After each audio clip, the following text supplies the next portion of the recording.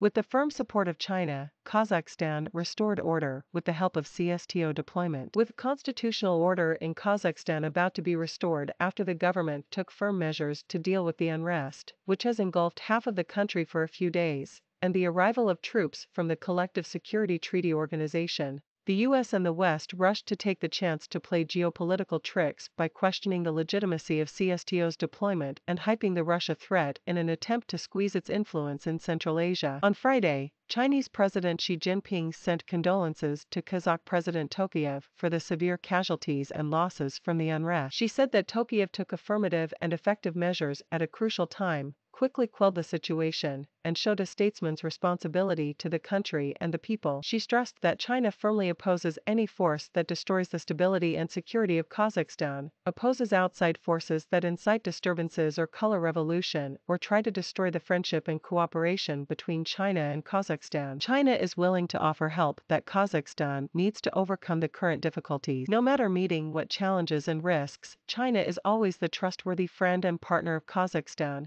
and the Chinese people always stand with Kazakh people, she said. The counter-terrorism operation in Kazakhstan has been raised to critical red on Friday. Over 3,000 people have been detained in Kazakhstan in connection with the riots, 26 armed rioters have been killed, and 18 were injured in clashes with security forces, state-run broadcaster Khabar 24 reported on Friday, citing a source from the Interior Ministry. Analysts noted that CSTO's military deployment is not only legitimate but also necessary to deter evil terrorist and extremist forces and outside forces that seek benefits from the unrest. They also suggested closer coordination and cooperation between the Shanghai Cooperation Organization and the CSTO to defend regional stability. The unrest, which started as a protest of fuel price hikes in the Mangista region on January 2 before spreading to half of the country in the following days, seemed to be close to an end, despite gunshots being heard in Almaty, the largest city in Kazakhstan, in the early morning hours of Friday, with no police or protesters seen on the streets, Kazakh and Russian media reported. Many countries, including the US and Russia, and the EU bloc have been closely monitoring the situation in Kazakhstan. But after CSTO agreed to deploy troops to help Kazakhstan, the US, together with the Western media, quickly stood up to question the legitimacy of the military deployment and Russia's involvement in the situation. The decision by CSTO to deploy military forces is legitimate as it was written in the document of the treaty that CSTO could take actions when faced with threats to national security and sovereignty of member states. Yang Jin, an associate research fellow at the Institute of Russian, Eastern European and Central Asian Studies at the Chinese Academy of Social Sciences, told the Global Times. Representing the government, Kazakh President Tokayev made the request to the CSTO Collective Security Council and the decision was made after a full discussion by member states, Yang said, noting that the decision to deploy military forces is not made by one country but member states as a whole. A statement released by the CSTO on Thursday said the CSTO Secretariat confirmed the receipt of an appeal for assistance by the Republic of Kazakhstan. The appeal states that this situation is seen as an invasion by gangs trained from abroad. One purpose for CSTO is set to defend the regional stability, and it responded quickly to Kazakhstan's appeal because if the riots were not effectively curbed, they would have not only severely destabilized Kazakhstan but also the entire region,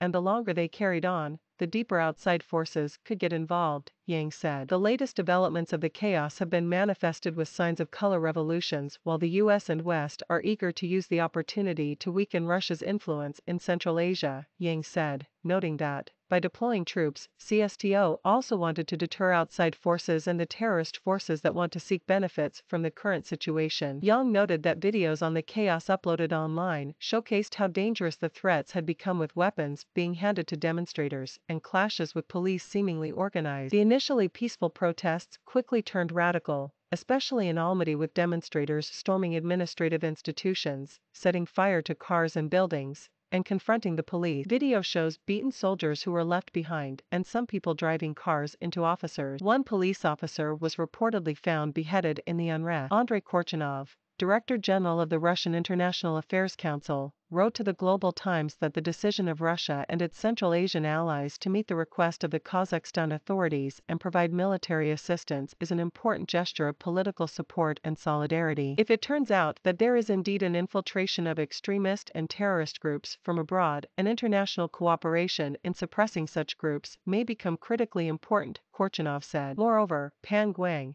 director of the Center of SCO Studies of the Shanghai Academy of Social Sciences, told the Global Times that it is possible that extremists could have been involved. He pointed out that during a similar incident, protests and later clashes between police officers and local workers in the Mangisto region over salaries in 2011, a religious extremist organization was found to be behind some radical action. Detailed information on the forces behind the current chaos in Kazakhstan has not been disclosed, but forces promoting separatism, terrorism and extremism may have been involved. On Friday, Kazakh President Tokayev said that the constitutional order in Kazakhstan had been restored and the situation was under control. The troops from the CSTO have arrived and are helping to restore order, Kazakh media reported. Although the situation in Kazakhstan is under control, the unrest will have more impacts. It has destroyed the image of Kazakhstan as a stable country and proved to both Kazakhstan and regional countries that stability and security in the region is still fragile, analysts said. Out of concern for security and political needs, countries in Central Asia may work toward closer relations with Russia and be more alert for interference from the US and West, while the US and the West may pour more money and efforts into these areas to compete with Russia and contain China, Yang said. Moreover, as Kazakhstan and many Central Asian countries are also members of the Shanghai Cooperation Organization,